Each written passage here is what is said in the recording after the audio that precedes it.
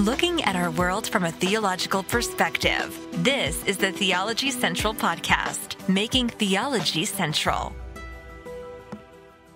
Good morning, everyone. It is Saturday, September the 11th, 2021. It is currently 11:06 a.m. Central Time, and we are trying. When I say we, you're in this with me, so you get the blame as well. So I'm going to blame you as well. We are failing. We are not doing a very good job in bringing this week's Bible study to a conclusion. I know the reality is I am having a hard time bringing this week's study to a conclusion. I really am. I'm trying my best because I came up with this great idea. Oh, it's Saturday. I know what we'll do. It's the end of the week. We've studied the text all week. We should all be experts in it. Let's do something I love to do at the end of a week of study or 2 weeks or 3 weeks or a month of study.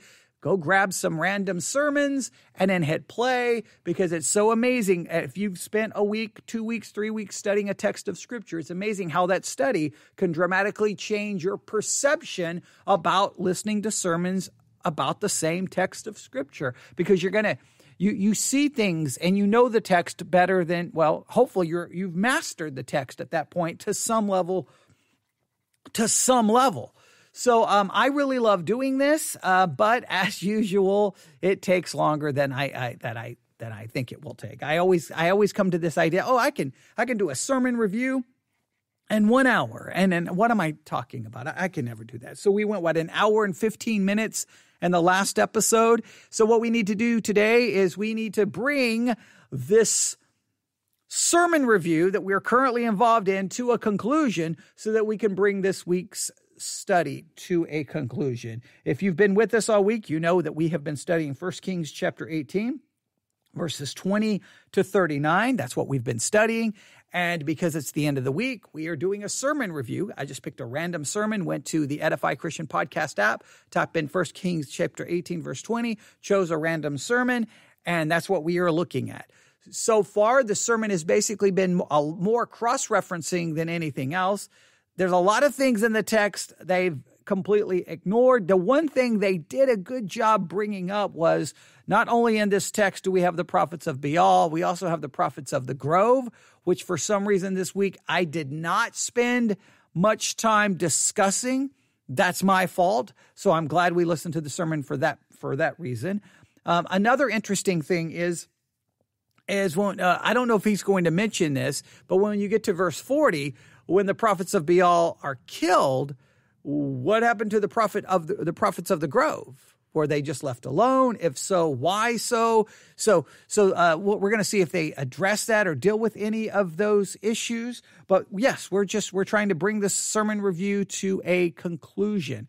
We ended with him really emphasizing the fact that, Elijah mocked the prophets. And I talked about my dislike of the way sometimes as preachers we handle this. It's almost like we are promoting mocking people of another religion. And I talked about how it could be flipped back on us. And we talked a lot about that. I don't want to go review everything because I just literally finished that part just a few minutes ago. So this is part 6 of our week-long Bible study exercise on 1 Kings chapter 18, verses 20 to 39. We're concluding the week by reviewing a sermon, which hopefully you are finding to be interesting and beneficial. And I've backed it up just a few minutes. We'll just jump back in and we'll bring this to a conclusion. And hopefully it's going to help you. It's going to re-emphasize and hopefully just make this text even more prominent in your brain, and you'll never forget it. So here we go. And he said, "Cry out loud," or cry louder, for he's a God. Either he's meditating, or he's busy, or he's on a journey, or perhaps he's sleeping and must be awakened. So you might think, well, Elijah's mean. He's mocking them. That's not right. Well, you know what? God's laughing also. Psalm 2, verse 4. He who sits in the heavens shall laugh. The Lord shall hold them in derision. And what they're doing is not only blasphemous, but it's outright silly. Are they really trusting in a God who's too busy to answer or he's away on a trip, or he's sleeping. Our Bible says our God neither slumbers nor sleeps. And there's even humor in the Bible, and we have an example here. Because in verse 27, when it says he's busy, what that really means is maybe he's in the bathroom. That's what it means. He's in a celestial men's room. But you know what? Sadly, it's about to get worse. It's about to get worse. Look at verses 28 and 29.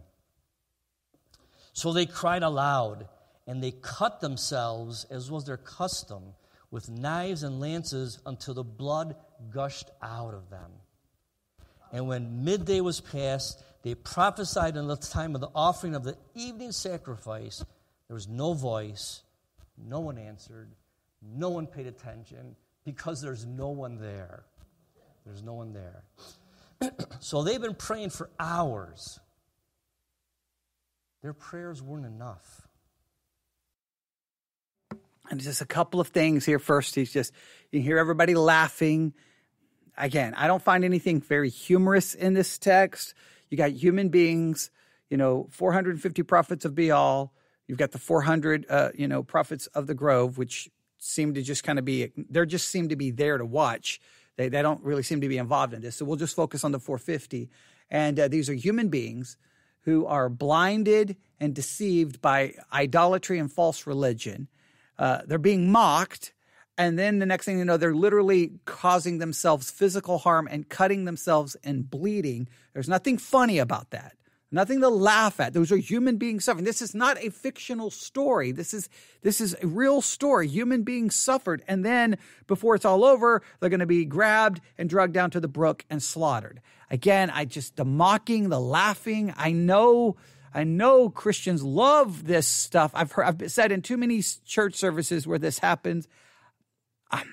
I don't know why we don't ever think about this, but it just bothers me. Bothers me. But that's the way this typically happens. So, I guess there's another thing we just really have to discuss. We just really have to talk about this, because in this particular historical narrative, yes, we have this contrast between a false God that cannot answer and the true God who not only answers, but answers in a dramatic way and does this miraculous miracle and demonstrates his power. And it's an amazing story. But let's just make it very, very real, because we can't, if we ignore this, and so many preachers ignore this and the story, we got to be very careful saying, see, if you have a false God, he can't answer, but we have a real God who neither sleeps nor slumbers, and he answers. Let's make sure we're very, very open and honest about this. God may answer, but it doesn't mean he's always going to answer in some supernatural, powerful way. You know the story, but I have to tell it because it's my experience, and I can obviously relate to this. I spent an entire 24 hours all night in a church begging and pleading with God to save my mom when I was young, and she died. I prayed for my father. He died. Today is September the 11th. You know how many people pleaded and begged God that their loved one who was missing because they were in the towers that the planes crashed into on September the 11th, 2001 during a terrorist attack, pleaded. And guess what? God did not miraculously deliver those people who were in those towers. They died. The people who lost loved ones on the airplane that crashed into the Pentagon, or the plane that went down when the passengers tried to stop the terrorists. Or how many people have pleaded and prayed to God that their son or their daughter going to war in Afghanistan or Iraq would come home, and they came home but not alive. I can go on and on and on. There's plenty of times we beg and plead God, and we are met with almost a resounding silence or clearly a resounding no. So let's just make it very clear that we can mock people of other religions. You pray and your God does nothing, but I pray, and God may not do anything that you want as well. So we don't control God. And so it just sometimes this story is almost preached like, see, false religion, God's not going to do anything. But it's almost implied, sometimes explicitly stated, that when we pray to our God, he's going to show up and do whatever. And then when you are a Christian, and you're a young Christian, and you're like, oh, here's a situation. I need you, God, and he doesn't show up. Then sometimes that's when you begin to go, wait a minute, I don't know if this stuff is true, because I don't know if we have do you have a theology? And this is very important. Do you have a theology that can embrace, accept, and still praise God when your child is not healed of childhood cancer, when your child does not survive being hit by a drunk driver, when your child is kidnapped and is not found alive? Do you have a theology that can, when your cancer doesn't go away, when you lose your job, when things get worse, do you have a theology that can handle that? It's easy to have a theology going, well, I have a true God, they have a false God, my God can step in and send fire from heaven. And so he's going, yeah, it's easy to say that, but when it all goes wrong, that's when people begin to lose their faith, and that's because the church sets you up for that. So, yes, our God neither slumbers nor sleeps, but it doesn't mean he's going to immediately answer the way we think he will and do what we think he's going to do and what we want him to do, because it doesn't work that way. 2,000 years of church history clearly demonstrates that.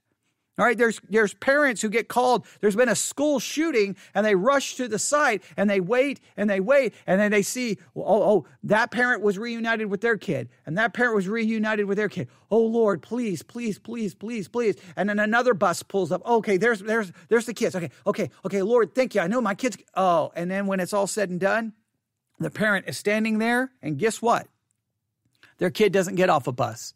They don't get reunited with their kid. They find out that their kid is laying in the school dead. Yeah. You've got to have a theology that can handle that. And sometimes this is just like, see, their gods don't do anything, but our God does. Their false gods are useless. Our God always responds, yeah, and not always in the way you want him to respond. And it's just, yeah, sometimes we got to really think of how we handle this when we preach these kinds of texts. Again, it's a historical narrative. It's descriptive. Be very careful trying to making it prescribe exactly what we are to do. I think there's lessons that are applicable, but we have to. We'll see how he handles this. Let's continue. Their prayers were not enough. Two things that I got from this here. This idea of them cutting themselves. Number one is Satan wants us to harm ourselves. He doesn't have our best interests at heart. He doesn't love us. He hates us. He hates God, and so he hates people, especially God's children. He wants us to be addicted to drugs, to cheat on our spouses, to steal and lie, to be in bondage to sin. That's his goal. That's his aim. Second thing I noticed is they're shedding their blood for their God. How completely opposite is Christianity. Our God shed his blood for us. Willingly poured it out.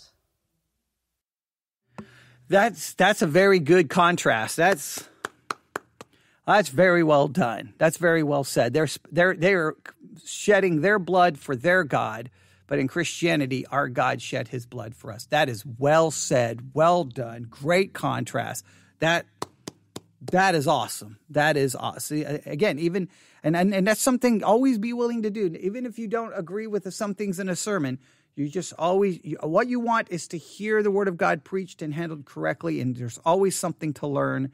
And that is I did not mention that contrast this week. I did not. Nobody emailed me that contrast. Nobody emailed me said anything about that this week. So again, that's why sometimes you're listening to some sermons after you've done your own study to see the things that we've possibly missed.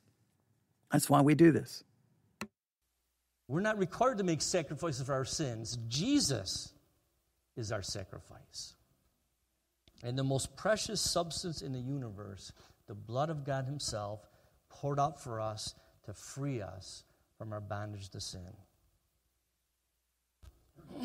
There was no voice, no answer, No one paid attention. You know, God doesn't always answer our prayers when we want him to. And many times we don't get the answer we want. Many times his answer is wait. Okay, good. He's at least bringing that up, which is so important because sometimes this text is handled almost in a way that is implied that, hey, see, their God was useless. Our God will show up. So, and yeah, it's true that God doesn't always answer the way we want to. Yes, it's true that God may tell us to wait. Now, again, we don't hear the wait. We just don't get what we want. So we just keep praying and praying and praying and praying, and then maybe ultimately it works out. But so I'm glad he's mentioning it. It's just we have to develop a theology of basically when it doesn't go our way. We have to have a theology that can embrace that. But you know, he always pays attention to us. He always is watching over us. He's always with us. So the prophets of Baal have had their turn. Nothing has happened. Now it's Elijah's turn. So let's look at verses 30 to 35. Then Elijah said to all the people, "Come near to me." And so all the people came near to him. And he repaired the altar of the Lord that was broken down. And Elijah took 12 stones according to the number of the tribes of the sons of Jacob, to whom the word of the Lord had come, saying, "Israel shall be your name." And then with the stones he built an altar in the name of the Lord. And he made a trench around the altar large enough to hold 2 seahs of seed. And he put the wood in order, cut the bowl in pieces, laid it on the wood, and said, "Fill 4 water pots with water, and pour it on the burnt sacrifice and on the wood." And then he said, "Do it a second time." They did it a second time. And then he said, "Do it a third time." And they did it a third time. So the water ran all around the altar and also filled the trench with water. And Elijah makes his sacrifice at 3 o'clock, which is exactly the time of the evening sacrifice at the temple in Jerusalem. And it says here that he repaired the altar. Now remember, Mount Carmel was a place of Baal worship. So this altar, which had been used to worship God, had been torn down. And so he repaired it. He built it up again. And, you know, Elijah had given these false prophets advantages. He let them go first. He let them worship at their sacred place of worship. They could have all the prophets they want. Now Elijah gives himself handicaps, right? Dug a trench around the altar. The trench filled with water. And he poured water on the sacrifice, not just once or twice, but 3 times. Wow. He's making it harder for God. No. Our God is the God of the impossible. Jeremiah 32:27. "Behold, I am the Lord, the God of all flesh. Is there anything too hard for me?" Keep this in mind when you pray. When you have a need and you see no way for that need to be met, he's still a God of miracles. I see many right here. If you're here and you're born again, you have the Holy Spirit inside you. You're a new creation, yet you look exactly the same on the outside. And we still hear today God doing miracles of healing, freeing people up from drugs and alcohol, restoring relationships. The God of miracles we see in the Old Testament hasn't stopped doing them.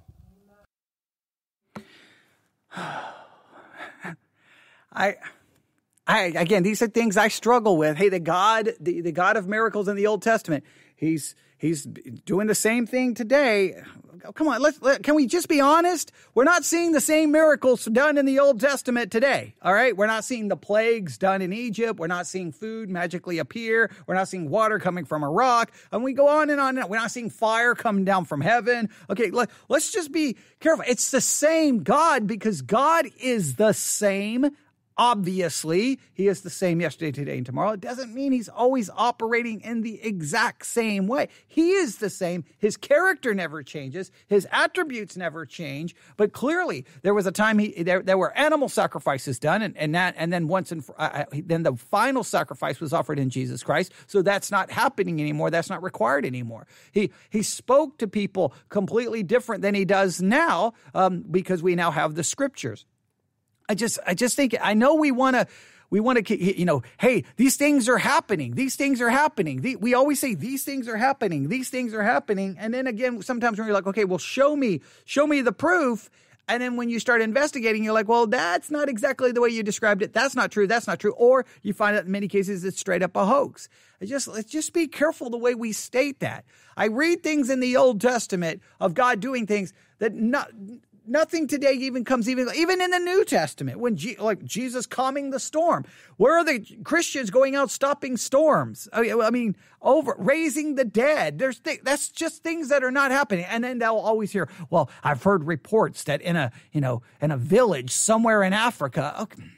It's always someplace where there's no medical evidence. It's always someplace that there's no way to really verify it, to back it up. Because when preachers say that and you say, hey, you gave this story of this divine healing, can I have the name of the place, the location? Well, I don't have all the information. Well, you preached it like it was an absolute fact. Can we verify this? But no. Remember, in the New Testament, when Jesus did miracles, the enemies of Jesus never questioned the veracity of the miracles. They just questioned the power in which he did the miracles, because that means the miracles were clearly demonstrated and proven to be accurate.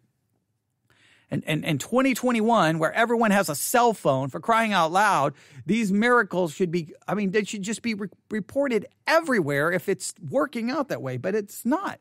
Not denying God's power, because he still has the same power, but God operates that power when he chooses, how he chooses. And again, I'll just give you a New Testament example. Lazarus was raised from the dead. John the Baptist didn't even get a visit while he was in prison and ended up losing his head and did not get resurrected from on earth. Obviously, we believe, in heaven. Obviously, he'll be in heaven. So we understand that. And then you understand what I'm talking about. Lazarus was raised from the dead right there on earth. John the Baptist died. And that was the end. And that's the way it worked. Paul had a thorn in the flesh, was not healed. I mean, we can go on and on and on. Paul gives Timothy advice for his stomach issues, and Paul had issues with his eye. I mean, we can go on and on and on. And so it doesn't always work out that way. Praise God. Let's move on. 36 and 37. And so it came to pass at the time of the offering of the evening sacrifice that Elijah the prophet came near and said, Lord God of Abraham, Isaac, and Israel, let it be known this day that you are God in Israel, and I am your servant, and that I have done all these things at your word. Hear me, O Lord, hear me, that this people may know that you are the Lord God, and that you have turned their hearts back to you again. So Elijah prays, and he asks for the impossible. And it says, let it be known you are God, you are Lord. Show them. Make it clear to the people so they may understand. And he says, at your word. See, this was God's will. This was God's plan. Elijah didn't come up with this on his own. How we need to always make sure we are proceeding in the will of our Father in heaven. Whenever we endeavor to accomplish something, to make sure we have heard from the Lord what to do and when to do it. And the only way you're going to hear from God is when you open up your Bible and read it. God's not giving you out plans like that today. When people do that, oh, okay, God told me to do this, God told me to do that, and then next thing you know, and amazing, the people sometimes who say God told me to do this and do that, how the plan can change dramatically. Yeah, I've seen that happen too many times within Christianity. How about stop pretending you're hearing from God and open up your Bible and read it and follow that? And not to do anything until we've heard his still, small voice. And he prays here, and it says that you have turned their hearts back to you again. Turn their hearts back. Two important principles here: repentance and forgiveness. The people had sinned. They were worshiping other gods. And God desired that they would return to him. But first, they have to repent. They have to turn away from their sin. And if they do this, God's heart is always to forgive and restore. Like the father in the parable of the prodigal son. And God waits for us, and he forgives us, and he embraces us. He welcomes us with arms of love opened wide. See, because we have a promise. We have a promise that if we ask for forgiveness, we will receive it. 1 John 1, chapter 1, verse 9. If we confess our sins, he is faithful and just to forgive us our sins and to cleanse us from all unrighteousness. See, Jesus said, I have not come to call the righteous, but sinners to repentance. There needs to be repentance. So here's the climax, verses 38 and 39. Not surprisingly, the fire of the Lord fell and consumed the burnt sacrifice. Not only the sacrifice, and the wood, and the stones, and the dust, and it licked up the water that was in the trench. And when all the people saw it, they fell on their faces and they said, the Lord, he is God. The Lord, he is God. So God shows who's the only real true God. Consumes. He consumed the burnt sacrifice. Interesting, the Bible says our God is a consuming fire. And not just the sacrifice that burned up, but the wood, stones, the ground. So that there would be no doubt who's God. And oh, hallelujah, then the people believed. So that's all God's got to do then, right? Just do a mighty miracle and people will believe. Not. Look at all the miracles God did before the Israelites. When he led them out of bondage. The 10 plagues, parting of the Red Sea, manna from heaven. And yet, we don't even have to leave this book, 1 Kings, and we find they're turning away. Go to the last chapter in this book, which is chapter 22, 1 Kings, and look at the very last verses, starting with verse 51. Now, Ahab was king, right? After him came his son Ahaziah. Ahaziah, the son of Ahab, became king over Israel in Samaria in the 17th year of Jehoshaphat, king of Judah, and he reigned 2 years over Israel. He did evil in the sight of the Lord and walked in the way of his father and the way of his mother and the way of Jeroboam, the son of Nebat, who had made Israel sin. For he served Baal and worshipped him, and provoked the Lord God of Israel to anger, according to all that his father had done. So here we're about roughly 20 years later, and are you kidding me? They're back to worshiping Baal. You know, Pastor Billy did a teaching Wednesday on Revelation chapter 9, the trumpet judgments. And in Revelation chapter 9 is the 6th trumpet judgment. And it's about these creatures who were horses, but they had heads of lions, and they had a serpent's tail. And it says that they killed a third of mankind, and the rest they harmed.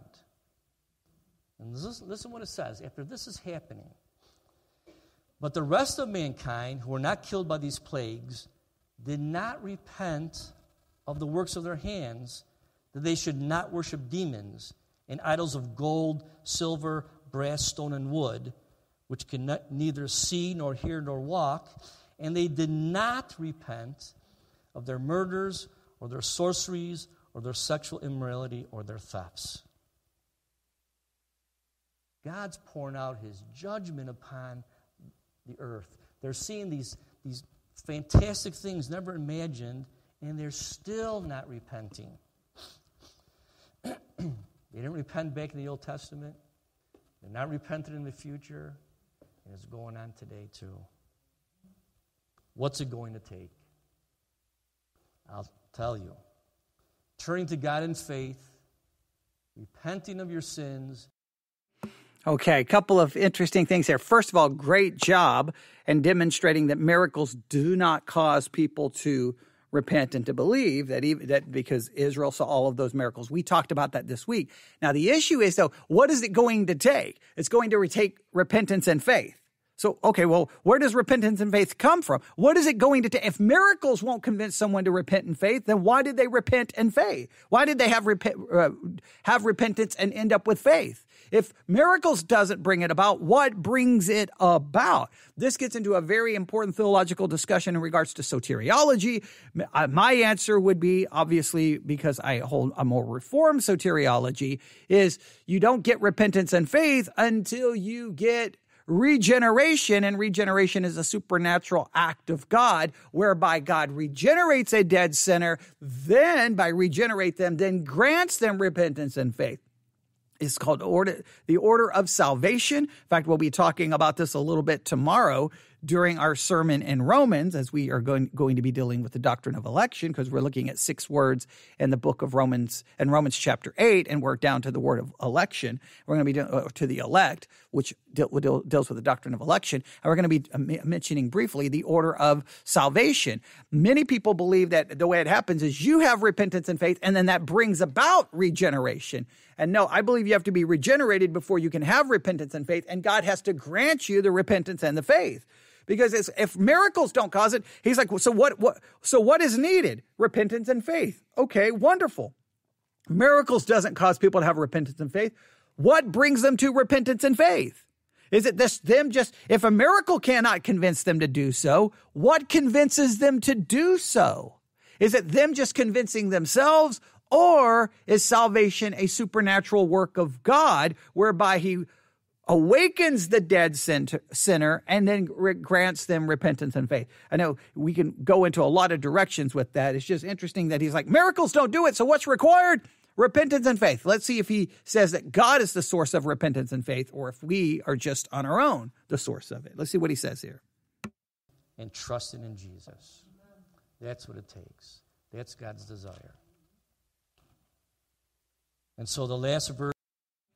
So that's God. God desires you to have repentance and faith, and that's what it takes. Miracles can't cause that to happen. So what causes it to happen? Well, you just do it. You just decide, hey, I'm going to have repentance and faith. I just make the choice. I just do it. Well, wait a minute. If I'm dead in my trespasses and sins, can a dead sinner decide just to have repentance and faith? Or does it require a supernatural awakening and granting of those two things? Just very interesting that we're getting into a major issue of soteriology here, but we have 11 minutes left, and let's see how he's going to wrap this up. Here, verse 40, we read, and Elijah said to the people, seize the prophets of Baal. Do not let one of them escape. So they seized them, and Elijah brought them down to the brook Kishon and executed them there. Seized and executed. Wow. You think that was too harsh? This was in obedience to God's commands. Because in Deuteronomy chapter 13, we read that if anyone entices you to worship other gods, you just strike them down with the sword. See, these prophets had a choice. These prophets had a choice. They're being deceived by Satan, but they had a choice to turn to God. Again, I love the way Christians frame things. See, okay, this is not too harsh, because God's the one who said, if anyone deceives you to worship a false god, let them be struck down, let them be killed. All right.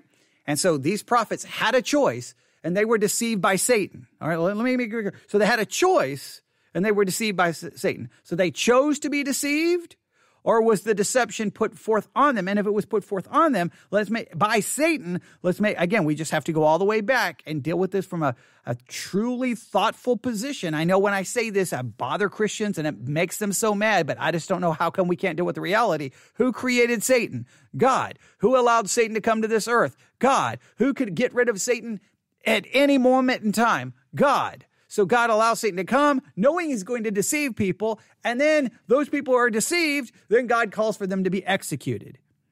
I mean, we have to deal with how hard philosophically that is to deal with, and we're left back with a very important theological truth. God will have mercy on whom he will have mercy, and he will bring judgment on whom he will bring judgment. God is ultimately in charge of all of this. Well, the prophets may have, quote unquote, had a choice, but they were deceived by Satan. And well, you can go all the way back and you see how you ultimately end with God, and God working all things according to his pleasure and his goodwill, and get back to the sovereignty of God. You get into a lot of theological issues here. Remember, we read, you seek God and you'll find him. And I believe if any one of those prophets, after seeing what God had done, had repented and turned to faith in Jehovah, God would have forgiven them. But they didn't. It says they were all seized, they were all executed. So steeped were they in deception. And then you might think, well, you know what if God did something like this today? What if there was such a dramatic demonstration of his power? Then people would believe, right? No, they wouldn't. And Jesus told us so. When he spoke about the rich man and Lazarus, remember? The rich man had it made. Lazarus lived a poor, horrible life. But he had faith in God. They died. The rich man went to Hades. Lazarus went to Abraham's bosom. The rich man is in torment. So he asked Abraham, "Oh, Abraham, send Lazarus down to earth so he can go and warn my brothers." And this is in Luke chapter 16. And Abraham said to him, "They have Moses and the prophets. Let them hear them." And he said, "No, Father Abraham, but if one goes to them from the dead, then they'll repent. Well, if God does this awesome miracle, then they'll repent." But Abraham said to him, "If they did not hear Moses and the prophets, neither will they be persuaded though one rise from the dead." And you know what Abraham's saying here? You have the Word of God. That's all you need. You don't need to see a miracle before you. And if you're not going to believe the Word, you're not going to believe a miracle. See, because all you need to do is have faith in God. And how do we get that faith? Faith comes by hearing the Word of God. And so even if God did a miracle today, something like what he did back here, and they wouldn't believe. And I thought about that. I says, well, what if we just put a whole bunch of wood in this field behind us, and we publicized it. We called all the news stations, and we put out flyers. God's going to do a miracle. He's going to send fire down from heaven. And the TV cameraman came down, and all the people gathered, and we prayed, and fire came down from heaven and burnt up that wood. You think people would believe? No. They'd say it was some kind of fluke in the atmosphere, or lightning hit this or that, and they would just blow it off. They'd say, "You Christians, you did something. You've got a plane up there that dropped fireball." They wouldn't believe because their hearts are hard. And so we see here in the Old Testament, we see today, we see in the future in Revelation, man is led away from worshiping God to embrace false God. And how does it happen? It's when we take our eyes off of God. God promised us, "You draw near to me, I will draw near to you." See, Satan dwells in darkness. Jesus is the light. Light dispels the darkness. Now, I don't know who was the first one here this morning, maybe Doug or Tracy. When you came into the sanctuary, it's dark. You can't see anything. Couple switches, there's light. There's no darkness. Jesus is the light. And light overcomes darkness. End of story. 1 John chapter 1. This is the message we have heard from him and declare to you, that God is light, and in him is no darkness at all. If we say that we have fellowship with him and walk in darkness, we lie and do not practice the truth. But if we walk in the light, as he is in the light, we have fellowship with one another, and the blood of Jesus Christ, his Son, cleanses us from all sin. When we're in the light, darkness can't touch us. That's why the Bible says, resist the devil, and he will flee. Not might, Not probably, he will flee. He has to. He can't stand the light. And Jesus is a light, and because we have Jesus Christ in us, we're light. But the devil's not going to give up. He's always going to be trying. The Bible says he walks about like a roaring lion, seeking who he can devour. And our hearts, and you know our hearts, the Bible says they're wicked, we're easily led astray. We need Jesus. He's our defense against Satan. He's the one who gives us the victory over Satan. Complete, total victory. Victory over sin. Victory over death. Victory over hell. But what's it take to be assured of this victory? One that's going to last for all eternity. Repent of your sins. Believe Jesus who he said he is, the Son of God, the promised Savior. Put your complete faith and trust in him. And you can do that today. If you're here or if you're listening online, you've never asked Jesus to be your Lord and Savior, you can do it. Why wait? Well, I know what you may be thinking. I've got time. How do you know? Has God told you when your last day here on earth is going to be? No one knows. And life is short. That's why the Bible says today is the day of your salvation. Now, I don't know this for sure. We were talking about this the other day. You think about hell. I know what the Bible says about hell. There's weeping, gnashing of teeth, there's fire, there's torment. These things you know.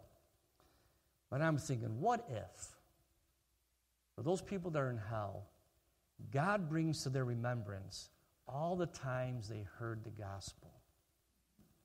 The regret. I can't imagine. Oh, I was in that church that time. That guy preached about Jesus. Oh, my neighbor told me about Jesus. Oh, that. And it's too late. It's the most horrible thing. It's too late. That's why you need to make that decision now. You really don't know. We like to say, oh, I'm going to be alive. Next week I'm doing this. Next month I'm doing this. And it's okay to say that, but do you really absolutely know? No. Do people die suddenly? Every day. Every day there's probably thousands of people that woke up and did not think, oh, today's my last day on earth. We don't think that way. And that's why you don't want to put this off. Because when you die, God gives us every opportunity until that time comes. After you die, you've had your chances. So, if you've never asked Jesus to be your Lord and Savior, I would like to ask you, please pray with me. Okay, and that's the end of the exegesis of the text. You can draw your own conclusions on how well you think the text was exegeted, all the different tenses of saying it. But that's his exegetical study of the text, if we call that. It's more of a... It's just interesting because if you think the thesis of the sermon was idolatry, idolatry, idolatry, idolatry, idolatry, and it's now turned into more the application is get saved today.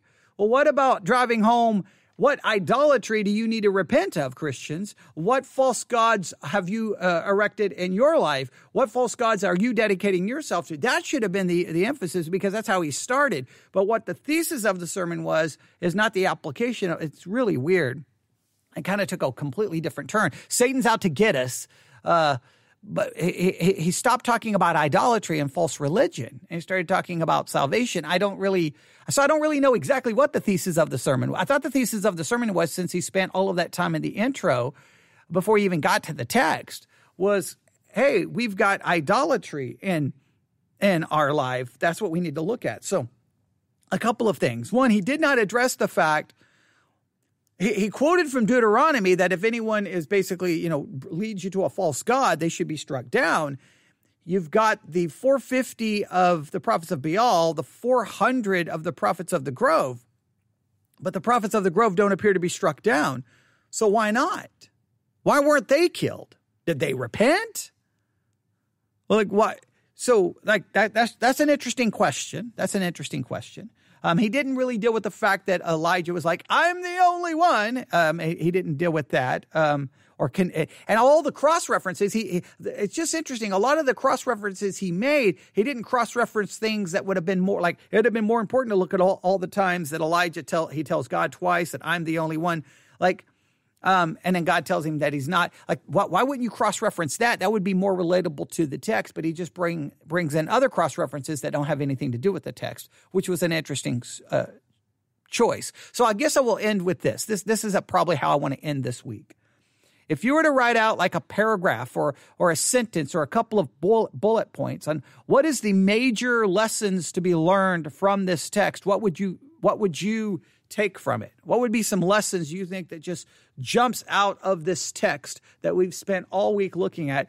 Do you think it's Elijah saying, I'm the only one? Do you think that's a major lesson here? How long are you going to halt between two opinions? Do you think that's a major lesson to be learned? Do you see the futility of idolatry as a lesson to be learned? Is this a warning about idolatry to you and to me? Is it what do you think some of the major lessons that jump out from the text? Make sure the lessons are derived from the text. Make sure we are not, again, lessons and application. We just got to make sure we're not prescribing. In other words, the text can teach you a lesson and there can be an application without saying, hey, everything in this text is prescribing how I'm to act. I'm going to go out and mock people. I'm going to go out and kill people. Clearly not. So we know that most of this text is descriptive, but in its describing of this historical narrative, what lessons can we learn from it and can think about? I really want you to just end this week with trying to come up with those lessons. I apologize it took all of this time to work through this, but again, there were some things he pointed out there that I completely overlooked, the prophets of the grove. My brain was so focused on the 450 and what's going to happen to them at the end, and that I completely ignored the others. So that's another reason it was good listening to the text, because I missed some things. There's a couple of things he pointed out that I thought were very good. I thought the contrast between these prophets cutting and bleeding, they're bleeding for their God, that the New Testament has our God bleeding for us. I think that's a very interesting contrast that I completely overlooked this week. So that was a good thing. But then there was a lot of things just from the text itself. He didn't really, a lot of issues in the text he did not deal with. But there you have it. There's an example of a sermon on 1 Kings 18, 20 to 40.